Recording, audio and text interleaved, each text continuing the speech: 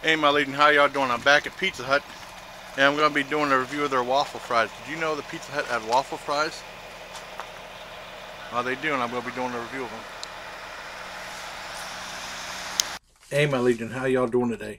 One thing that amazed me, I was checking out the Pizza Hut menu last week, is they have waffle fries. And I wanted to get them. Here they are. It's in a Wing Street container. And these are only $2 as a side. And they come with ketchup.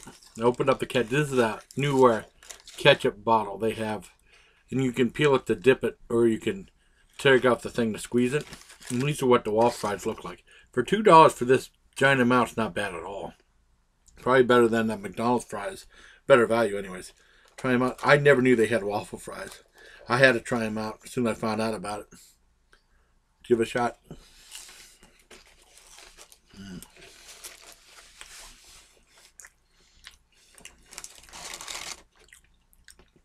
These are absolutely perfect.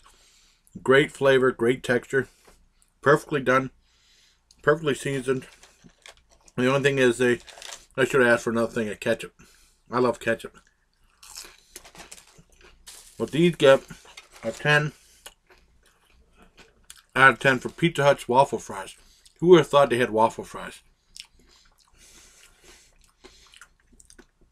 So until next time, take care, my legion. I have a little warning for everyone out there. I saw an accident. We saw an accident on the way back home. I want to do a little warning on the road. Okay? So, take care, my legion. And please watch this warning video, too, about being careful in this weather. These are really good. These are 10 out of 10 for me. Fantastic. Look at that. Oh, here, look, get a good close-up shot. Look how delicious looking those are. Dip it in the ketchup. Make sure not to get any on the keyboard.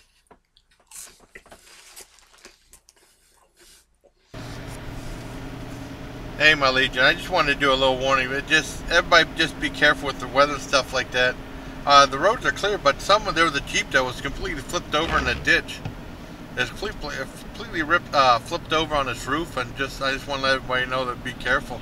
I don't know, maybe that was where that fire truck was going from Edinburgh. I don't know, but it was just about a mile up, and it was really bad. So just everybody be careful. Okay. And here's that place. I mentioned that place that was an antique place. It's right here. And I thought it used to be a red caboose, but it's in that building right there, and they sell tractors too. Yeah.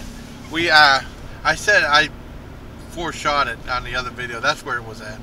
But I mean, everybody just be careful on the roads and stuff like that. There's no ice on these roads and all. No black ice or nothing. I'm surprised someone got in an accident, but just be careful out there. That guy flipped over really bad. Alrighty. Take care, everybody.